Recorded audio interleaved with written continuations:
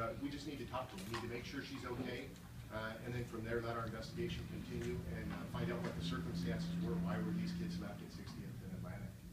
What do you know about her? When was the last time she was seen? What area do you think she may be in? We really don't know much at all.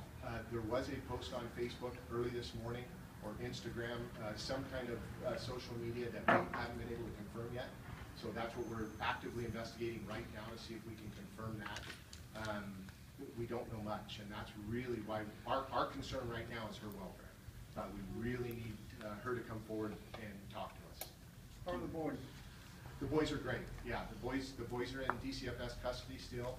I'm not too sure if they were placed. I'm pretty sure the processes normally would have been that they would have been placed in a foster care home last night, but I don't have any more information on that.